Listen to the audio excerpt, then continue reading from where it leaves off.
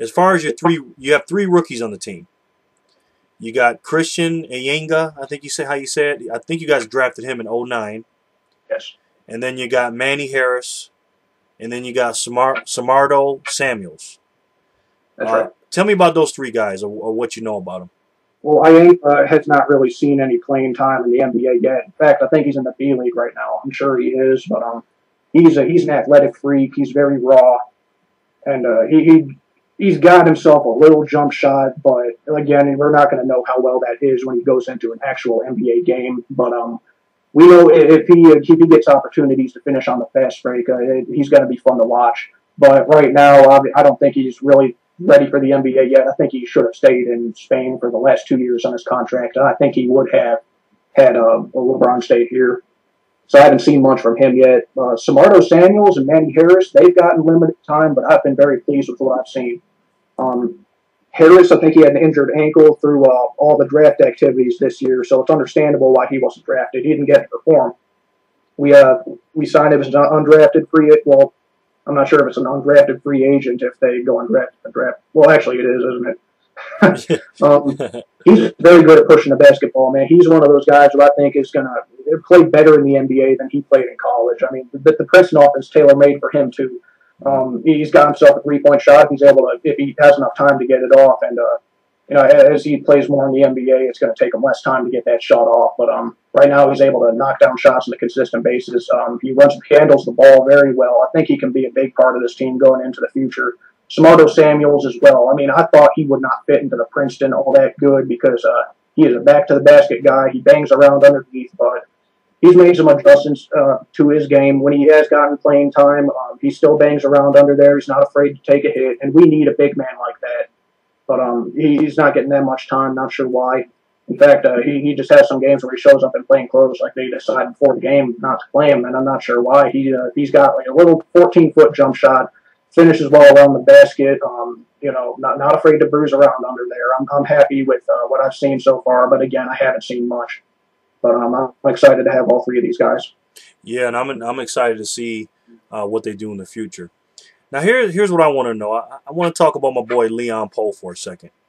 My heart goes out to him as far as his injury is concerned. How was he doing on his comeback from his injury when he was with the Boston Celtics? How's he doing with that now? Well, I'm sorry to say that he has lost some of his explosiveness and his speed as well. He's still a very strong guy, but I don't know if we can continue playing. I guess he's the quote-unquote third-string center right now, and I just don't think without his explosiveness, his athletic ability made up for his short size. But he's lost that somewhat, and this was a knee injury. I mean, it's a pretty serious injury, and he's injured this knee 3 times. He might just need some more time to recover, but then again, this might be as good as he can get again. And it upsets me too. This guy he's a very good player in Boston, and unfortunately, from what I've seen so far, I don't think he's going to be that player anymore. We gave him a few minutes of time against the Orlando Magic when we had Anderson Varejao and Ryan Collins in foul trouble, and though he tried his best against Dwight Howard, but he was just not able to get up there enough to contest him all that much. And just when you have a couple, we're pretty deep power forward, and we got a couple of really reliable guys at center. It's just unfortunate that he may need some more time in actual NBA play to get strong again, but he's probably not going to be able to get that time here. And another thing too, whenever he had his big games in Boston, he was on national TV. He's a guy who plays really good in the spotlight, and you're really not going to see that much in Cleveland anymore. So I'm not sure if he'll ever get back up to his former level, but from what I've seen so far, it looks like that's not going to happen. Yeah, and I kind of feel the same way. I was hoping you might say something different, but because you know the team so well. But I'd like to, man. I was really glad when he got here, and I was hoping he'd make a full recovery, but this was a serious injury. He might need some more time. You never know. Yeah. Hopefully he gets better. Now, what about Ramon Sessions? I really like that pickup. Tell me how his transition has been with the Cleveland Cavaliers with him and Mo Williams in that backcourt. I think it's gone pretty good for the most part. We needed a better defender in the backcourt. And he's come through a little bit with that. I think that he's a very good one-on-one defender, but again, his along with everybody else, his rotations are off. He doesn't know this defensive system yet, and I thought he would become mainly a distributor here, but that hasn't been the case. He pushes the basketball. He gets into the lane whenever he can. He's got a very good little jump shot off the dribble. He doesn't take many long shots, and I'm glad to see that because he took a lot in Minnesota last year. But then again, he owes that to the triangle offense. I was pretty puzzled when they picked him up, but I thought he'd be the perfect player here. But and he is, but not the way I thought he'd be. He's more of a scorer than I thought he was. He's not going out there trying to be the distributor. He's going out there using his speed. He's very good at finding holes under the basket. He reminds me a little bit of Stephon Marbury in that respect. He can get to the basket at will, and I think he needs to slow down a little bit. I mean, he tries to go too fast sometimes, and this is an easy basket. But for the most part, I'm very happy about how he's played here. Just being a scorer instead of the distributor, and it's weird to say that, but he's come through really well. He's coming off the bench with 10 points. He's been a big part of this team staying above water this season. Yeah, I think he's an excellent pickup. Now, for you being the Cleveland Cavalier expert and being a realistic expert, what would be a successful season for the Cleveland Cavaliers this year to finish the 2010-2011 season? I would be fine with it. This is realistic too. 7th or 8th seed in the playoffs. I truly think we can get there. It would really surprise me if we made it any higher. But I think that winning, say, under 35 games would be a big disappointment to me. I think we can win more than that, and I really think we can make the playoffs with this roster. And we're at the number 8 seed right now. I mean, we were as of yesterday. We're not even playing at full strength. We're not even using our system the whole game yet. Our defense is still pretty out of whack, and we're still number 8 seed here. So I think that we're going to surprise a lot of people at the end of the season, and we'll make the playoffs. Okay, that's a fair assessment, and I agree with that. 7th or 8th is definitely realistic. And Yes. When you lose a player of LeBron James caliber, and then you bring in a new coach with a new system, with a lot of new players, it's very difficult. But you guys are definitely doing a great job considering the circumstances. Yes, I think so. Now, we got the team out the way. Now, I have the Cleveland Cavalier correspondent here, and I could not talk to you without talking about Mr. LeBron James. Now, what I want to do is I want to do a little timeline here, and I want to start with Game 5 against the Boston Celtics.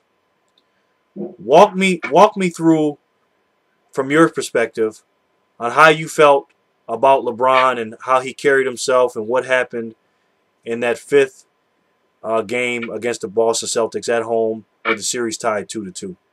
Well, man, I really like to keep it real, and a lot of people might disagree. Some may not. A lot of people don't disagree, but I don't really care. I'm going to tell you what I think. He threw the game. I've been watching this dude for 7 years, and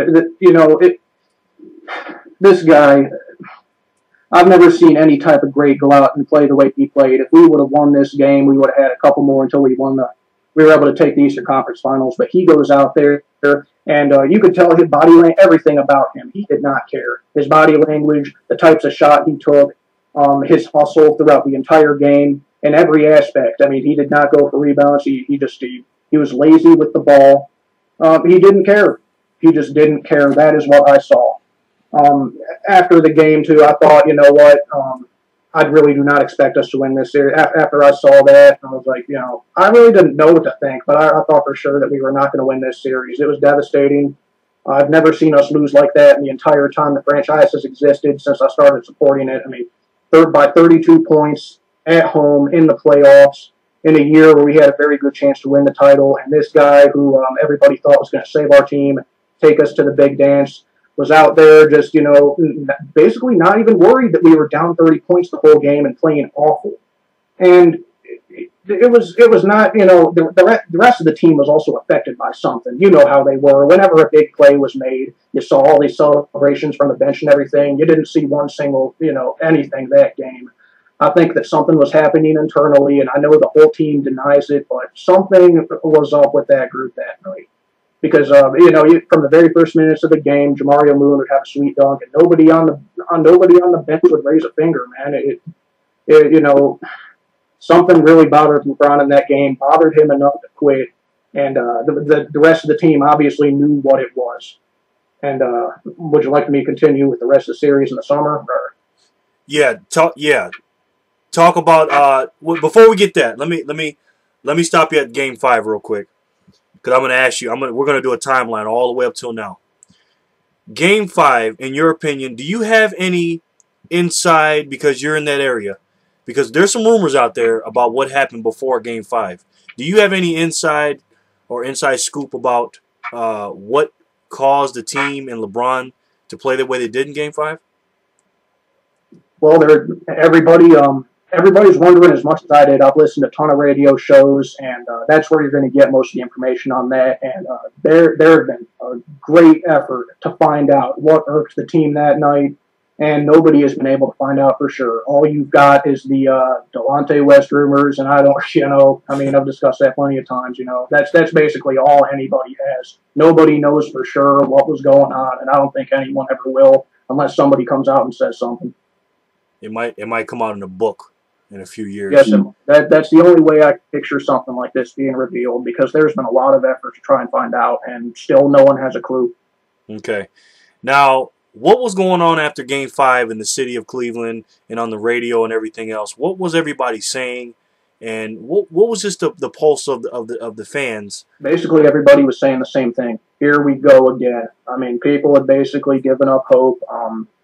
Even though we had, possibly a couple more games to play, if we would have won in Boston, then, we would have been evened up again, and we could have taken it here home again. But that was a real grim mood, and everybody felt the same way I did, that they had never seen LeBron like this. That, this team, which was so close and jubilant together, had just all suddenly, it looked like they were sour. They did not want to be out there. It was a real grim mood around the city, man. People, they were about ready to say, hey, season's over, guys. And turns out that's the way it was. We went to Boston and lost that game. Yeah. So let's talk about Game 6.